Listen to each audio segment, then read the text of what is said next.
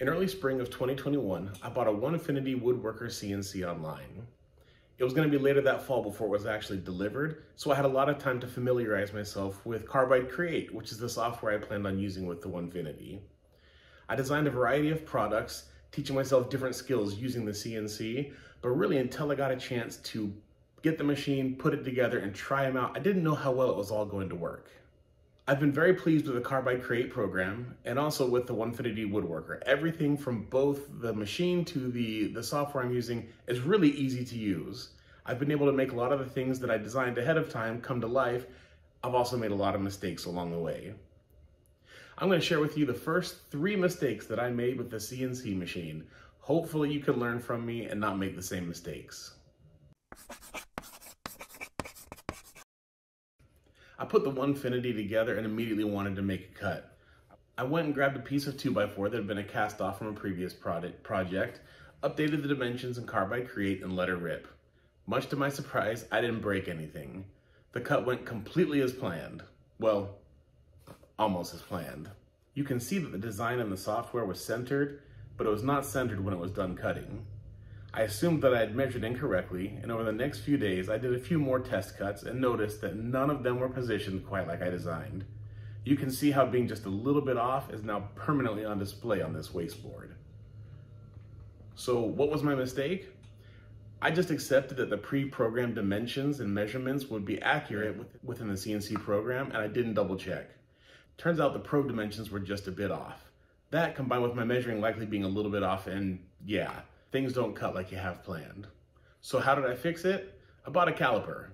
My buddy Dan suggested that I get a Minutoyo. I don't know if I'm saying that right. So I looked it up online and... So I looked up a cheaper caliper online and got it in the mail a few days later. I updated the size of the probe in the Onefinity, which was really easy to do. I also began measuring my cuts more precisely, and just like that, problem solved. I tried really hard to learn as much about the CNC and Carbide Create as I could before the CNC came. I really wanted to hit the ground running. But since I had no previous experience with a CNC or with a design software, there was a lot to learn. Before each cut, I had a load of questions going through my mind. Did I measure the piece of wood accurately? Did I update the dimensions in the software? Did I remember to adjust the depth of the cuts?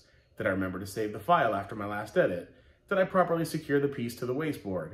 Do I have the correct bit in the router? Did I tighten the collet sufficiently so as to not send the bit flying? Do I remember how to probe for X, Y, and Z? Since I changed the bit, do I need to probe for X, Y, and Z again? Eventually, I just had to hit the play button and hope for the best. On one occasion, I checked everything off of my mental checklist. I watched as the bit lowered, and that's when I remembered the last thing on my list that I forgot to do. Turn on the router! It was too late. The XY motion started, and that bit snapped faster than Thanos after he got gut shot on the floor. I knew it would happen at some point, but I didn't expect it on one of my first cuts. How could I let that happen? My buddy Dan told me that in diving, they call this task loading. You have so much stuff going on your mind that you're bound to miss a step.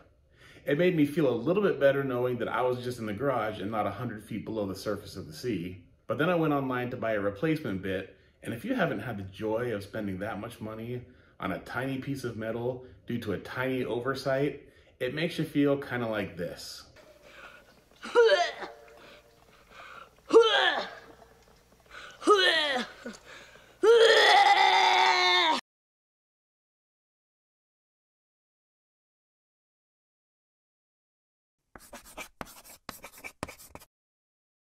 When I built the table for the CNC, I knew that I needed a wasteboard and I knew that I needed a way to clamp the pieces down to it. I'd seen some people simply use double-sided tape, others use a threaded wasteboard and a variety of side pressure clamps, and still others insert T-tracks into their wasteboard so that they could use top pressure clamps.